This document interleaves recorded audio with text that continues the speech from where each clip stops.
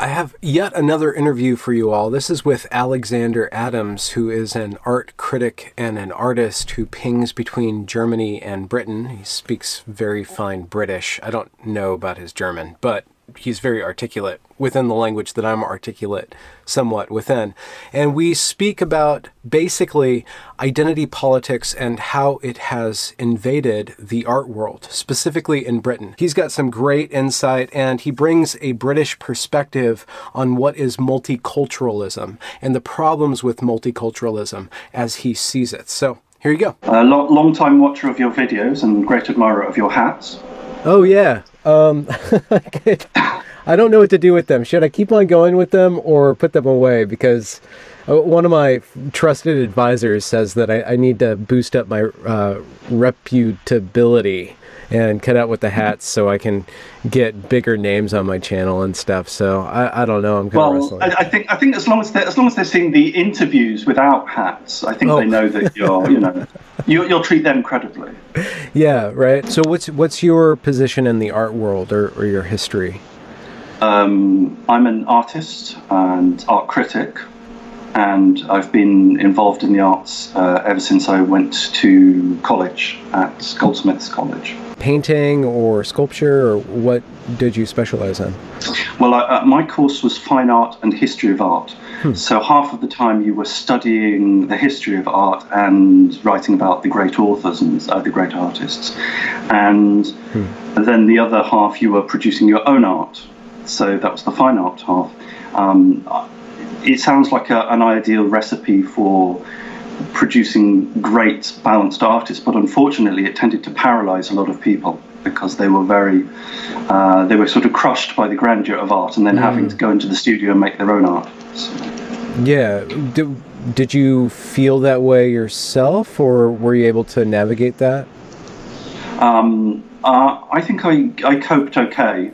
We had some quite strenuous, stressful group criticisms where in some ways, in retrospect, they do resemble some of those group criticism sessions of Stalinist Russia and Maoist China, where you had the artists defending their art. And if the group took against you, you were sort of you were harangued slightly and forced to sort of confess your sins. And is that when you saw the tensions in the art world? Is that where you first witnessed identity politics corrupting things? Yeah, yeah, very much. Yeah. Was identity politics a way to get around the mediocrity of one's skill, do you think? Or is that ungenerous? No, I think that a lot of people, they were sort of searching for their identity at that time, and you don't have a great deal of life experience, so one of the first things you go to is your identity. And so you had a lot of artists who were sort of talking about the black experience, the female experience, the lesbian experience, and so on and so forth. But you got to notice that there were certain identities that were more privileged than others. So, for example, there was a girl at college who was a Christian artist. And she got a bit more flack than some of the other artists. And I think in retrospect, I feel a bit guilty that I didn't sort of stand up more for her and say, well, actually, this is just not your preference, as a group.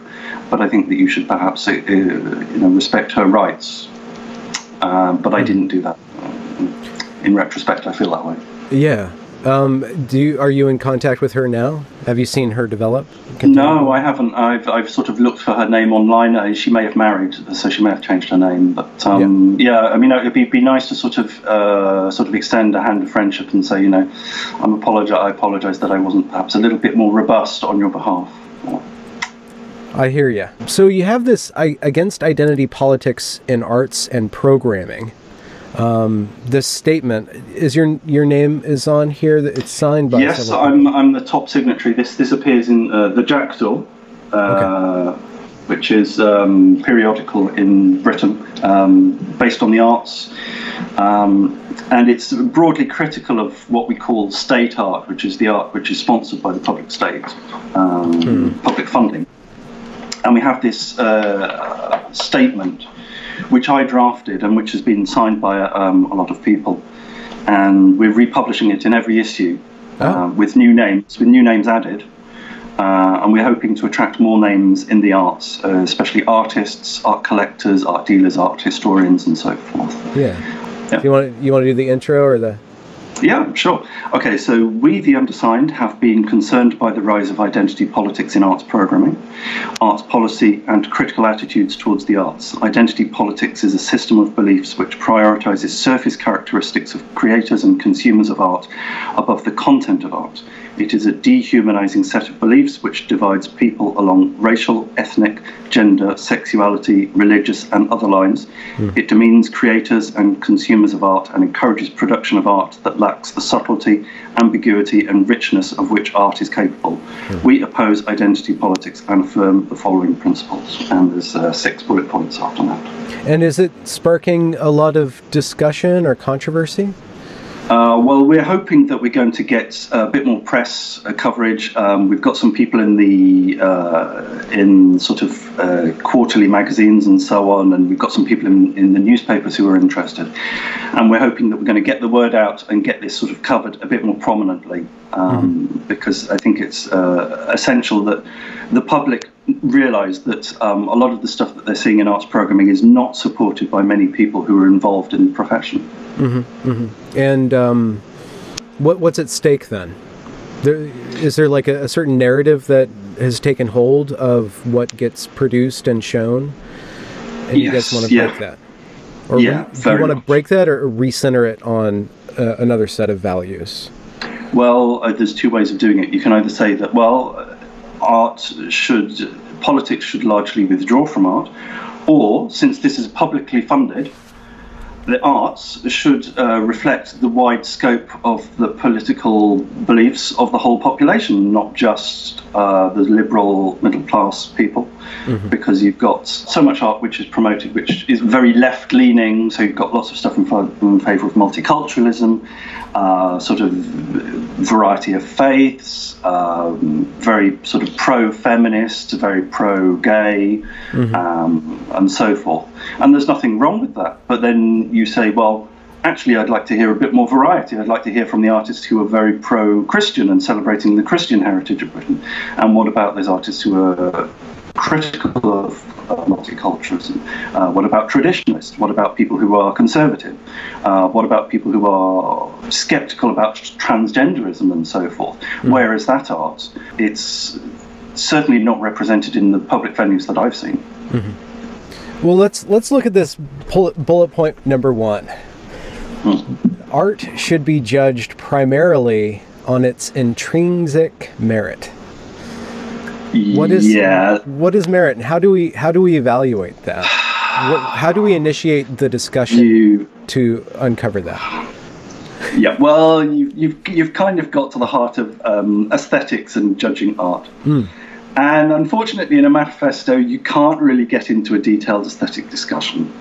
But yes, you're right. It's very difficult to tease out what you would call intrinsic merit. I would say that this would be largely along aesthetic, primarily aesthetic, and then secondarily historical grounds. But everyone's going to have different viewpoints. I think the point is that as soon as you get into too much of a detailed discussion of this point, then you're going to lose signatories. You're going to find people are going to say, well, I don't subscribe to a purely aesthetic way of looking at art. But unfortunately, you have to summarize things in bullet points. Yeah, but this is like the first commandment, though. So it's got to have, like, I am the Lord thy God, and like, what does God mean? You're like, well, don't Everything talk about that. Well, my definition of art is a non-utile physical object which can be appreciated primarily for aesthetic reasons detached from the context of its creation. And now that doesn't necessarily factor into how people respond to it and the criteria they use for assessing the worth of art, but that's my definition of art. And by aesthetic, we open up that little tiny can of worms? Like, what is that? Is that like an emotional response, a physiological response? It could be all of those things, but it's based primarily on one's response to the visual content of the art. So that necessarily raises the further question of what is conceptual art, and my response is, well, conceptual art is technically not covered by this definition, and I wouldn't class it as art. But again, that's not the sort of thing that you put in this bullet point. Because you want people who use conceptual... Yeah, because I think there are people who would argue the point, and they would argue that, well, you know, the idea is an integral part of the aesthetic, and the intention of the artist is important. I would say, well, perhaps not. But then, you know, I mean, I think that's a value judgment, and it doesn't necessarily invalidate any of the other points. And by merit, I mean, is it tied also to, there's got to be some form of quality there, and by quality I mean like a value. And how do we assess the value? Because when I wrestle with this question, I think of writing or of any art as a concentration of attention, right? So somebody has labored over this thing, and whether or not like the actual moment of creation took 1 second or, you know, five years, it's still, they concentrated their attention to make it valuable. They packed it in there somewhere, and that concentration of attention is married or is followed through on with skill, with some sort of skill. And that skill can be, it doesn't necessarily mean that you sweated through the whole thing. You can be inspired and just have a natural propensity for skill, but those two things are how I anchor that the problem of every art is subjective, like that complete explosion. The two things that are harmed in saying that all art is subjective is that, oh, well, I don't need to work at this, and I don't need to think about this. I don't need to like actually engage with what I'm doing. I can just do whatever. And then that opens the doorway to how do I connect with the audience? Well, I'll use identity politics to connect with people. Instead of the primary non-utilitarian aesthetic experience, you're using all this other stuff. And it's, I don't know, what's left. Well, I mean, you've got sort of symbolism and iconography and so forth. I mean, there's quite a lot of levels that you can use, and you've got sort of narrative as well, because you know you have narrative painting where you have to tell a story, and you're sort of presenting it in a way that your audience can read it visually. Yeah.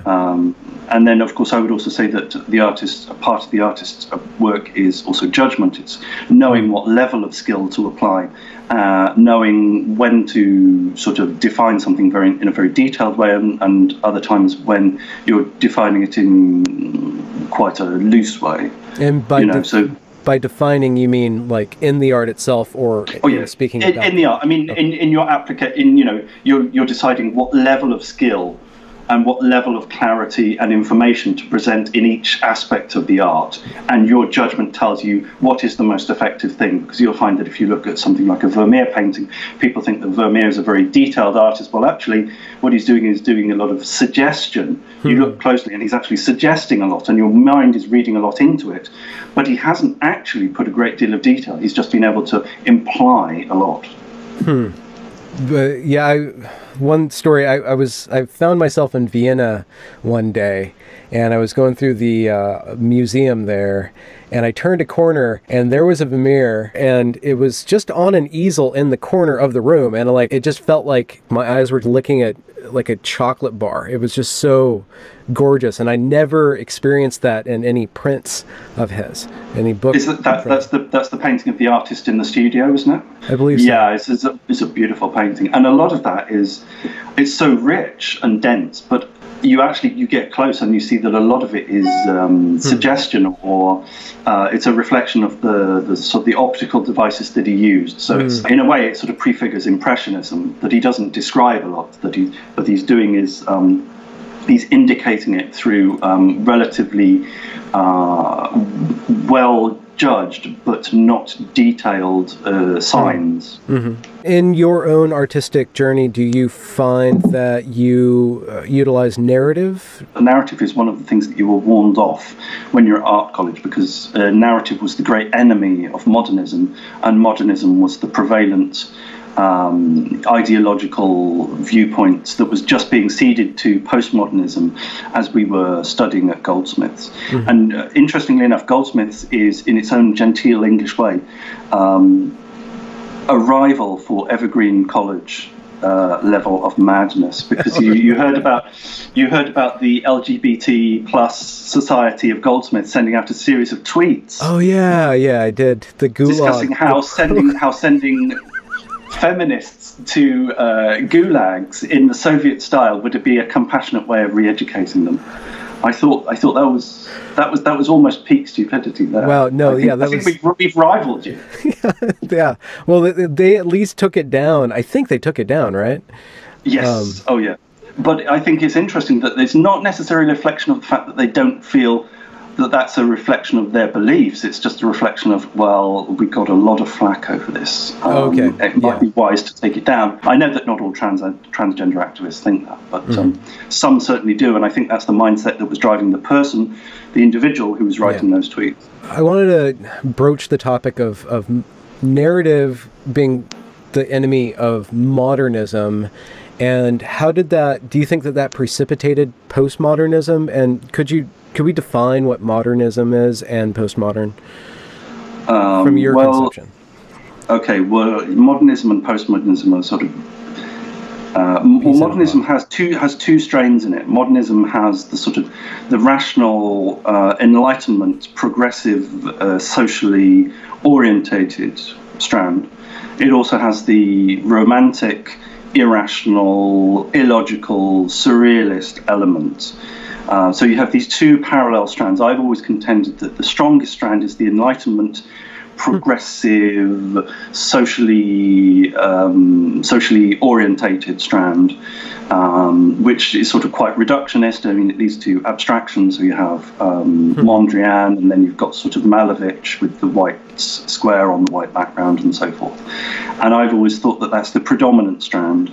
But both strands are very anti-narrative, because the narrative was seen as sort of a holdover of the traditional academic salon painting, and they were both opposed to that.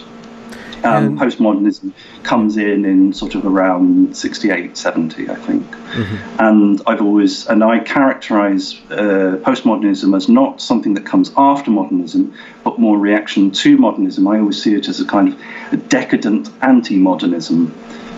In that it's to do with breaking up styles, breaking up the idea of sort of coherence. So you would end up with something like a sort of mix and match, dressing up box of styles and influences and ideas, which I think fundamentally undermines the idea of art as a continuation, as a logical progression and improvement, which is what a lot of the rationalist modernists considered. The postmodernists see it in completely the reverse. So they reverse how to progress, like a breaking down of things, in the sense that they see they discuss progress and consensus as being a lie which covers over the power politics of class and race and so forth. Yeah. And then in the end, that's all you have left is power and politics. Yeah, well, right. According to the postmodernists. Unfortunately, I think it's extremely destructive, and I think that's what feeds identity politics, and when identity politics feeds into arts programming, because I think what we'll get to later is the way that arts politics has influenced the funding of art and the focus of art in public spaces in Britain and more widely. So, why is it destructive? What's destructive about that? Well, it's incredibly divisive. It's tribal. And also, once you've introduced politics into art and you say that everything is political, then nothing is personal.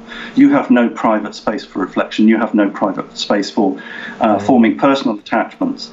If we've had cases where people have said, that they're very interested in traditional art, or in landscape painting, and this is the thing that they like most, and they're regarded a little bit as a little bit suspect, because of course if you're traditional, then you're kind of not really on board with urban art and multiculturalism and modern things and urban life and immigrants, because immigrants don't tend to live in the countryside, and the countryside is a little bit seen as unchanging, which is just not true, but it's seen as unchanging and stable and very sort of as a heart of patriotic pride. Well, you know, so if you're interested in that, then essentially you're a patriot, and you're opposed to change and opposed to urbanization and multiculturalism and so on.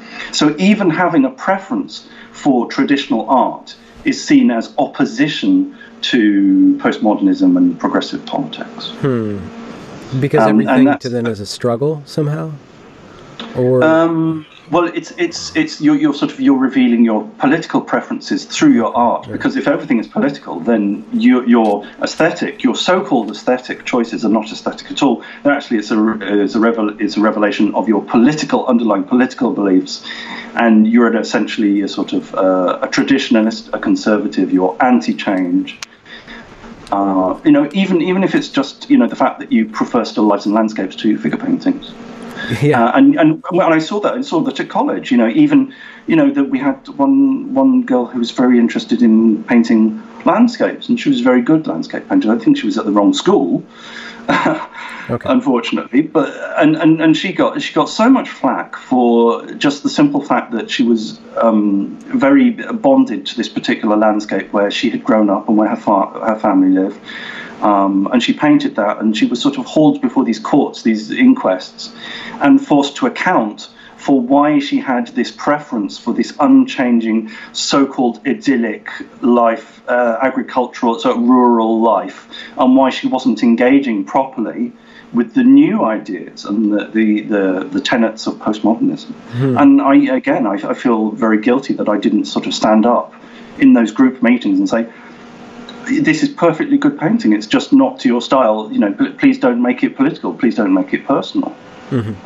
It's a very good painting of its time. Is there something that anchors intrinsic merit in that personal creation, and is that problematic because then you have to deal with the intention of the author or the artist? Well, I would personally not deal with the intention of the artist generally, because there are because we encounter this interesting area where we treat as art objects which were never intended to be art. So, for example, you have West African fetishes, which are sort of sculptures, which sort of have a sort of religious function. We consider them to be art or craft.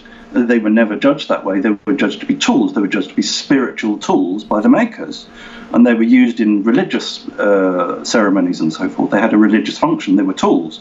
But we treat them as art. So also you have things like the grave goods of the Cyclades, which we consider to be this wonderful, superb, clean, white marble carvings of figures. And we say, oh, these are beautiful aesthetic. Well, we don't know exactly what the authors intended, because I don't think that we don't have any writing from the Cyclades culture, which was the group of islands in the Mediterranean near Greece.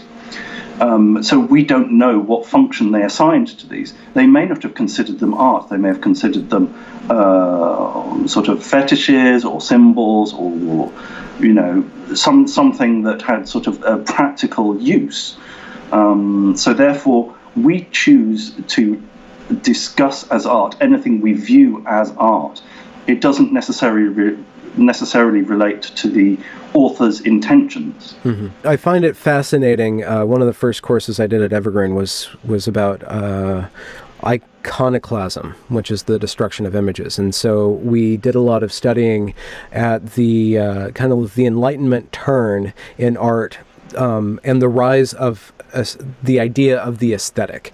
Because before that turn, it was just, there was religious art and maybe there was adornment. Maybe it was just craft and fancy craft, but most of it was all in service of something else. Everything that was art, and I'm projecting, and please correct me, everything that we classify as art now was in service of something else. And then in that Enlightenment turn, it became a thing in itself. And then we started to discuss and investigate pure aesthetics, or something that's not chained to in service to something else, and then that gives us a lot of freedom. And then, eventually, that freedom eventually devolves into what we have now. So, I mean, a lot of art originally came from religious origins. So the still life was a vanitas. It was essentially sort of fruit or flowers or stuff that was placed beside the Madonna and Child to indicate the transience of human life. That became detached from the original function, which was adornment for a religious painting, and then it became an individual subject in itself. And then you had economic rise. So suddenly, originally you just had kings and the church that were commissioning art, and they would essentially commission either portraits or religious devotional images for the wider population, or it would be private act of devotion.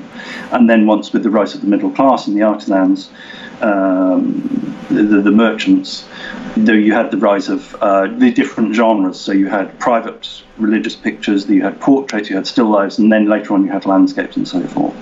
And yes, so a lot of that all comes from the religious communal aspect of art. Mm-hmm. Yeah. In a certain way, I wonder if identity politics, or the insertion of identity politics into art right now, and how for however long it's been going on, is an unconscious returning of the sacred use of art, or the sacred value to art, by making it mean something sacred. Like, this is in service of our highest ideal, and our highest ideal is equality, equity, fairness, justice. And so we're putting art in service of that.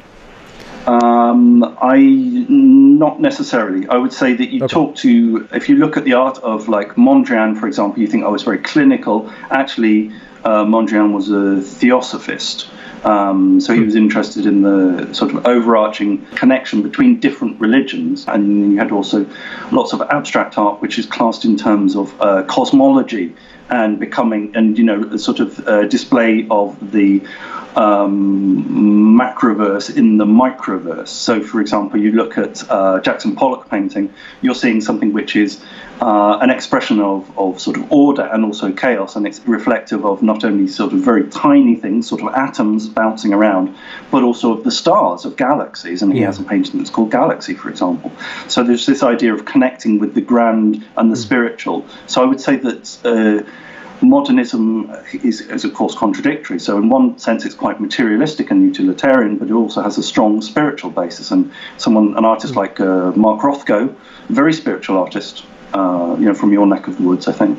I would say that a lot of the identity politics in art comes from partly a social factor, but also an economic factor.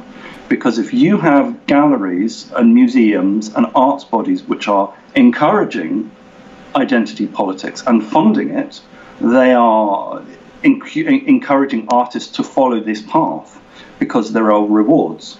Mm-hmm. What we have in the arts is a huge oversupply of artists. There are far more artists than there are art collectors, so the art market has an oversupply of artists, and in order to make any mark at all, if you're one of these thousands of art graduates who come out of art schools every year, how are you going to distinguish yourself? So you're going to leverage your either political slant, left wing of course, or you're going to leverage your identity characteristics. And that will lead you onto the state art, public art gravy train. Mm-hmm. So it's partly an economic situation. Why is it being funded by that? What's the origin of the funding then? Why are people... Because the people it's quite complex, but part of it is that the people who are in positions of power in the art system are left-leaning, they're liberal, they're socially liberal, they're politically left, they're in favour of multiculturalism. There's a lot of women there. Mm-hmm. And a lot of them have been through college recently or university, and they are not trained so much in art history. They are partly trained as arts venue managers, or they have been through new criticism, which is critical theory.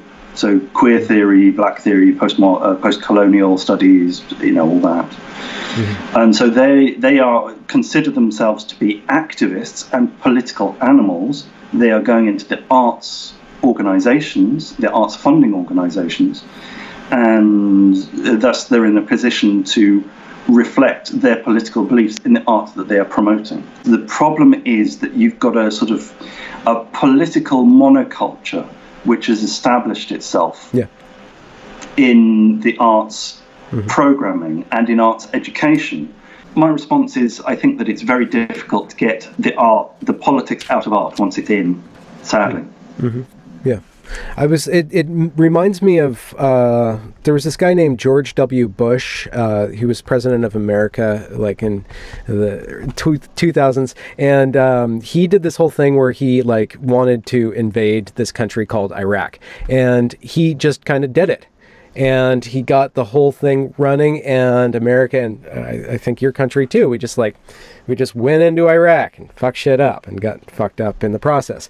And there was a lot of protests against this war. And I was I wasn't really a part of the protest, but I was really against that war. I felt it was incredibly unjust, incredibly stupid. And I realized at some point, I'm like, this had already been going on for 20 years.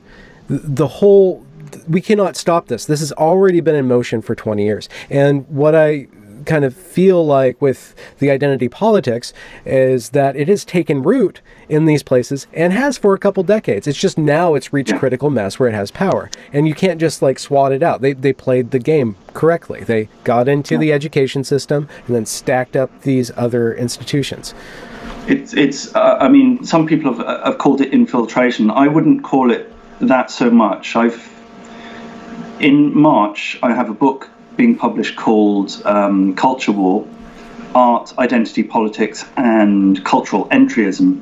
And I see it as essentially a system of cultural entryism into the arts, into administration, into the academic sphere. But I don't think it's coordinated. I think it's just simply people moving in parallel because they have similar goals, they have similar interests, they're attracted to the arts, and so on. So they're working in parallel. Yeah, absolutely. And they believe in utopias. They believe in just a little bit more engineering, just a little bit more tinkering, just a little bit more diversity and representation and so on. And then things will be perfect. Of course, they'll never be perfect. But that's what's driving them all. They don't need to have any sort of connection between each other. They just work in parallel. I don't think it's necessarily a conspiracy.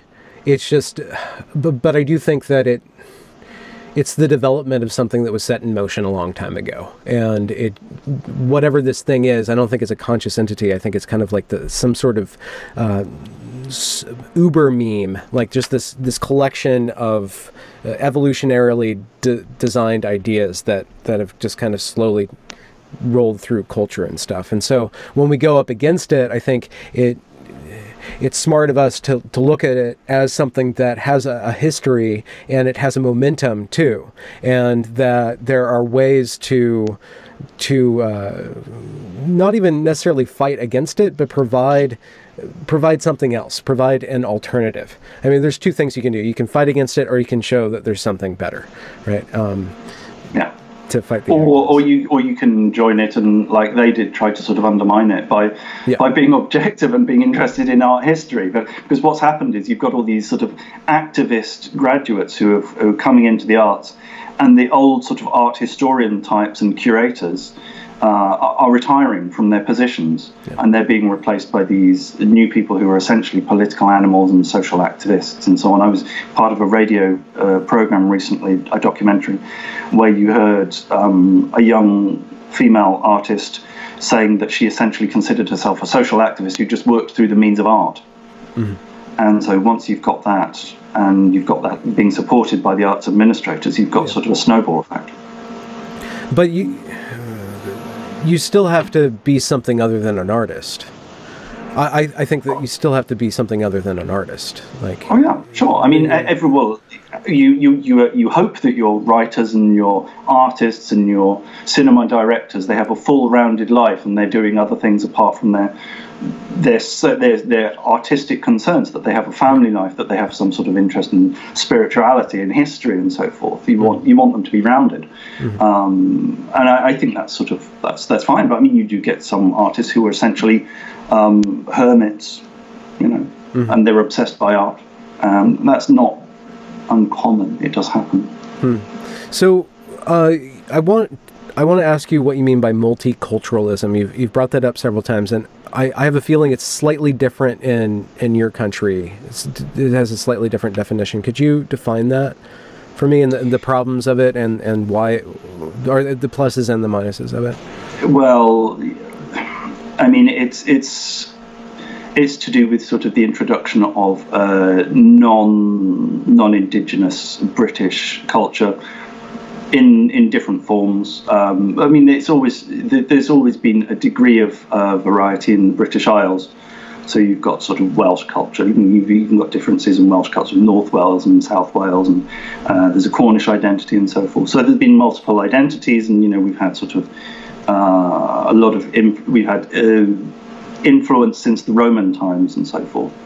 But I think that the problem is when you get multiculturalism and you've got a state which believes in influencing culture, and it's sort of promoting,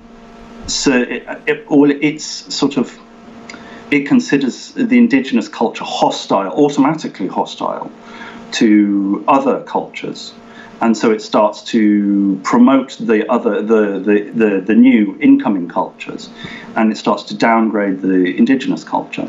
And there's this sort of snobbery that you get in politics with, you have elitism, and you have the elite believing that the general population are just too stupid and too racist. So, if there's ever an Islamist attack, that the people will just rise up and start murdering Muslims in the street, and Hindus as well, because they're so racist they can't tell the difference and so forth. But it's not true. I think Britain's very tolerant and compassionate and sort of outward-looking country, and it's always been that way since the trading period of the sort of the Middle Ages, and then you've got the sort of period of empire. So you had a lot of sort of cross-cultural influence and interest. But there is this great belief by the political class and the ruling class that British people are inherently racist and that they can't be trusted, and this is why you often get things like sort of where the British government and the British police go into sort of the business of hate speech and freedom of expression, that they just don't. They just don't trust the British people to laugh at racism, to say, hey, that's not very fair, or that was rather cruel, or you shouldn't have said that. They've forgotten about the social policing of racism and nationalism when it goes too far, and and it does sometimes. But they've now legislated for it. Yeah. I see. There was some sort of web page put out by a Yorkshire, some police department. South Yorkshire Police Authority sent out a tweet saying they wanted people to report non-crime hate incidents.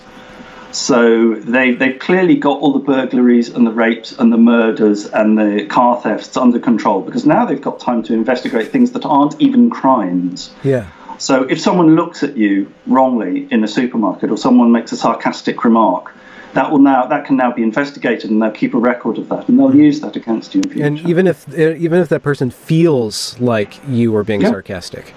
Yeah, I mean the wording of our hate speech laws in the Communication Act and the Public Order Act, I think, is so vague that it just comes down to if you feel offended, and in fact it comes down to if this could cause a person offence. So you don't even need to offend a person. You can just say, oh, this would probably offend a Jew or a Muslim. So, so ipso facto, you've got a crime here. And it's very serious. And it's completely chilling public discourse because, for example, with this this statement that we're circulating, I've got people saying they completely believe in it. They absolutely believe in it. They know that identity politics is absolute poison, but they can't put their name to this because they're going to be accused of being a racist or a bigot. It bothers me on a number of levels. The first is, I mean, it's so freaking Orwellian. And like, have none of these people even read that book? I mean, it was written. No, it's so obviously insane, and this is just going to lead to it's thought policing. Yeah, because it's not to do with speech, it's to do with thought. It's this idea that we've got to prevent you from thinking bad things. So therefore, if we stop people saying bad things, you won't think them. Mm-hmm. Well, so there's that level. It's off to the re-education camps with us all. Yeah, exactly. There's that level of this government body policing things that, and I don't trust the government body to have like a very acute sense of language. I mean, they're a bunch of bureaucrats. They don't understand sarcasm, probably don't have much humor to begin with, you know, and you want those people in charge. The people who are going to end up in charge are the last people that you want in charge. You want people who are comedians, you know. Yeah, I mean, the judge who prosecuted, who found Count Dankula guilty, said that context doesn't matter. It's an offensive statement. It doesn't matter if it was a joke. It doesn't matter if you found it funny. It doesn't even matter that it was a joke. Yeah. You are now guilty of uttering hate speech. Yeah. Yeah. And you can't. And how can you fight that? And especially when it comes down to things like sarcasm or irony or parody or something. Good luck with that. Yeah. Even an outright joke, which was made by a comedian on a comedy channel in a video in which he said, "My girlfriend is always ranting and raving about how cute and adorable her wee dog is, and so I thought I would turn them into the least cute thing that I could think of, which is an app." He actually explained it in the video.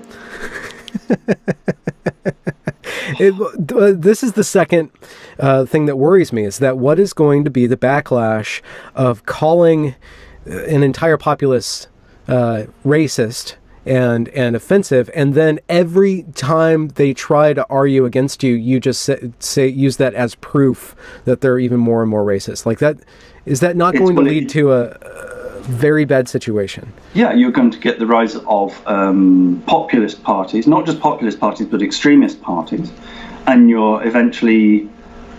those are probably going to get banned, and eventually you'll reach a stage where you have violence by the state against people, and violence by people against the state, because they can no longer speak.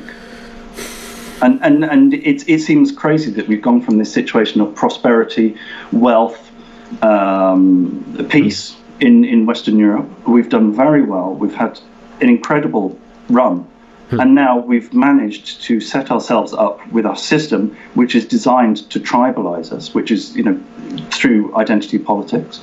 And then we've got a government and an elite which says, well, we're going to legislate for speech crimes and hate crimes and thought crimes. And then if you protest this, you are ipso facto going to become considered socially and politically abnormal, and we reserve the right to, correct your behavior. Is there any way to read this as something other than absolutely malicious, intentionally? Are these people being intentionally malicious? No. I think you've got to distinguish. There are a small group of people who are driven by absolute hatred, absolute resentment. They hate the majority because they've been given all this stuff about sort of critical theory. They've been told that any majority group is necessarily oppressive, and it designs a system which is designed to suppress the weaker, and so they've got this burning sense of injustice and hatred, and they're fueled by resentment of the rich, resentment of white people, of traditional culture, of Christian culture, of the sort of the legacy culture. Well, it even goes to resentment of skill. Of actual skill, of talent. Yeah. Like it breaks down that anybody who's better than me is necessarily oppressing me. Yeah, absolutely. So you've got that core group of people who are driven by hatred and anger, and then you've got a large body of well-meaning people who feel, well, maybe there is underrepresentation. You know, maybe we should get people, you know, maybe there is some sort of legacy of slavery or misogyny or patriarchy. Maybe we should, you know, do some nice things to help things. You know, maybe we should balance things up. It looks a bit odd that we don't have 50% of female artists in this museum collection. Maybe we should raise the level of women there. And they genuinely think they're doing good things, and they genuinely think they're benefiting things, but they don't realise that they're playing into politics and tribalism, and it will reach a stage, you know, where you have people who oppose them, and they say, well, why are you opposed to? Are you opposed to women? Are you opposed to black people doing well? Are you opposed to, you know, Muslims having, you know, exhibitions in these museums and so forth? And how do you counter that? How do we counter that? How is this statement designed to counter that? By giving people something to stand on, or? Yeah, it's a set of principles that you can stand on against this sort of tribalism and against identity politics. It might not change anything, but I think it's a matter of principle just to stand up and say, look, this is so destructive, this is so demeaning, and this is terribly demeaning to the artists who are benefiting. Think, you know, all women artists now who go into who are bought by a museum, people are going to be looking at their work and they're going to be saying, wow, it's probably there just to fill a quota. And that's terribly demoralizing, and it's patronizing for the viewers as well. It's patronizing that they're being given second-rate art because you know, they can only respond to art made by a black person or a woman. Yeah. And that's what comes down to the finessing, the sort of sinister finessing of the demographics of the audience, not just the artist, but the audience, which is one of these points on the list. They're going to eventually try to establish quotas of appreciation. Like, if you love this thing, you also have to love this thing, or else you're not fair. Yeah. And you have this... and you have this lie that happens in public funding, where you talk about, oh, we want to make art inclusive, and we want to, you know, have more black people and more minorities and more poor people come to galleries because they don't come. But actually, the truth is, and I will show you this book, which is called "Why Are Artists Poor?" It's a fascinating book by a Dutch academic. And he suggests that one of the principal reasons that the arts funding is so geared towards targeting minorities and the underprivileged and the so-called marginalized is actually nothing to do with actually reaching those communities. It's because the elite are actually the major consumers of public art. They're the ones that go to the galleries, they're the ones that go to the theatre, they're the ones that go to the ballet and the opera and so forth. And they want their hobby and their pastime subsidised by the state, but the only way they can justify it to themselves is by saying, well, actually it's to do with outreach, it's to do with inclusion. When even after great programmes of inclusion and so forth, that a lot of poor people have got no interest in fine art and high culture at all. And I would say, well, okay, that's their choice. That's not necessarily a bad thing. But don't you middle-class people who are talking about inclusion put out this line about, oh, it's to do with, in bringing in marginalised groups. It's not. It's to do with you getting your hobby funded by the taxpayer. And supplementing it on a virtue level of, like, making sure that your aesthetic appreciation actually has an effect in the world. Yeah, and obviously, and also you've got to include your politics in the art, in the culture that you're promoting as well. You couldn't possibly, because for example, I've said you couldn't possibly have a play. You have a play denouncing patriarchy and talking about the disgusting effects of capitalism. That would be, you know, very common in a publicly funded venue in Britain. But you find a play which is about about working class people resenting Muslim immigrants. You'll never find that in a publicly funded space. Absolutely not. Even though that play might be more worthy of public support, and because it might be more uncommon. than the sort of anti-capitalist play. Yeah, and it might... You would never do. It might, in effect, bring life to, or render the characters of everybody in that situation in such a way that it would actually educate people on the common humanity that we all share. And actually, a play like, talking about sort of a working class response to Muslim immigration would actually form a bond between middle class and working class people. So they might actually get to sort of see what a lot of working class people are feeling and thinking on the matter. So it might that might actually be inclusive. You might actually get a lot more working class people in to see a play like that than a play that's saying, smash the patriarchy and isn't capitalism terrible. Well, what's concerning to me and what we've seen happen, especially over this last year, maybe 2 years, is that on YouTube, for example, and just through the internet, a lot of independent creators, independent artists are finding an audience, are finding enough money to eat and maybe buy better equipment.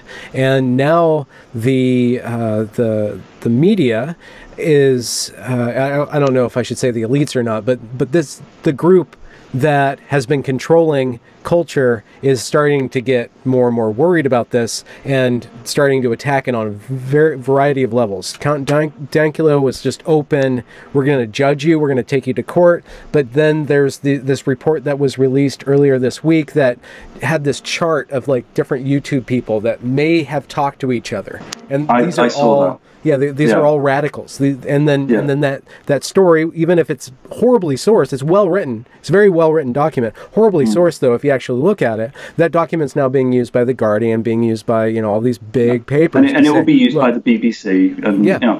And Tim Pool has said, half of the people he's connected to, he's never had any interaction with. So it's actually factually inaccurate, and it leaves off all the nodes that are left-wing. The left-wing people who are part of this commentariat, who have been invited in to give talks and so on, and and they're completely excluded because, of course, they're only targeting the people they perceive as right-wing, who are actually a variety of people who are sort of moderates, liberals, some alt-right, some conservatives. It's just a bunch of people that threaten them.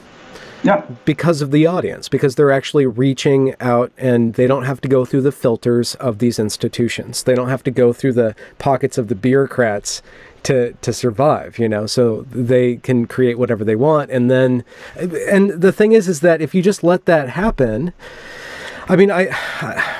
if you just let that happen, good ideas will happen. It's just like you have this free marketplace, and then the best ideas are going to emerge, and the bad ideas, the toxic ideas, they will actually be able to see their causes, their effects, and we will be able to see their roots much clearer than if we just have this government body saying, okay, we think this might be evil, therefore you're going to jail for gulag time, 5, no more than 10 years though, or 25, Yeah. But in the Gulag, as you'll have seen from the tweets, the maximum was only 10 years. Only 10 years in Siberia in these re-education camps.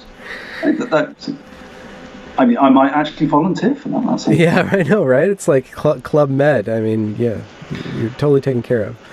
Yeah. So you got a book coming out next year. Yes, the big book is out in March. And there will be a big, I think that's going to get a lot of reviews. Oh, good. Are you planning a tour of some sort? Yeah, I think I'm going to be doing there's going to be a launch and a book signing. If I'm invited to talk at universities, if they feel brave enough, I'd be very happy to come and give talks, give signings, and discuss the subject of the book, which is cultural politics, free speech, the effect of public policy in the arts, also the idea of reparations or restitution of artwork from museums to origin countries. So it covers quite a broad spectrum. You know what? All you need is a protest. We should look into getting you a protest. Yeah,